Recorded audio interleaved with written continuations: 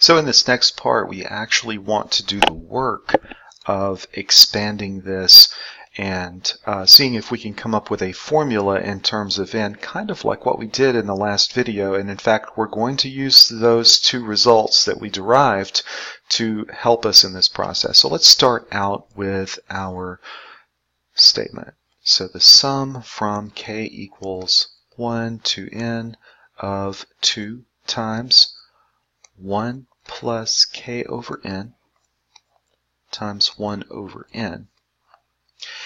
And if you look at this, 2 is a constant, and 1 over n is also going to be a constant, and it's not changing. That's just the terminal number of our summation. So I can factor that out, and when I do that, I get 2 over n times the sum from k equals 1 to n, 1 plus k over n.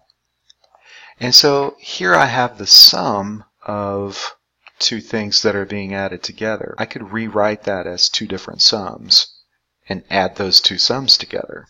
So this will be 2 over n times the sum from k equals 1 to n of 1 plus the sum from k equals 1 to n of k over n. All of that is getting multiplied by 2 over n. Now here again I have an n in the denominator, and that n is going to be a constant that I can factor out. So let's write that. 2 over n times the sum, k equals 1 to n, 1 plus 1 over n times the sum, k equals 1 to n of k. And so from our last video, we see that we can rewrite the sum, k equals 1 to n. We can rewrite that as just n. And this gives us 1 over n times, and the sum from k equals 1 to n of k, that was n times n plus 1 over 2, all of that times 2 over n. And now we've gotten rid of our sums completely. And if we distribute 2 over n, here the n's cancel and we're left with 2.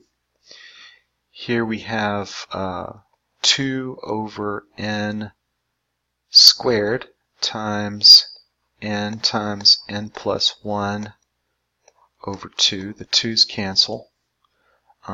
One of the n's cancel. And we get 2 plus n plus 1 over n. Now, if I want to rewrite this with a common denominator, I could multiply, I could think of 2 as 2 over 1, multiply top and bottom by n. We get 2n plus 1 over n. 2n plus n is 3n, so 3n plus 1 over n, and that's actually what all of this would be equal to. So if you wanted to find what it is when n is equal to 4, now we have a great formula we can just plug in, and that would be 3 times 4 is 12 plus 1 is 13 over 4. And what's great is we can find solutions like that for n equals any number given this formula.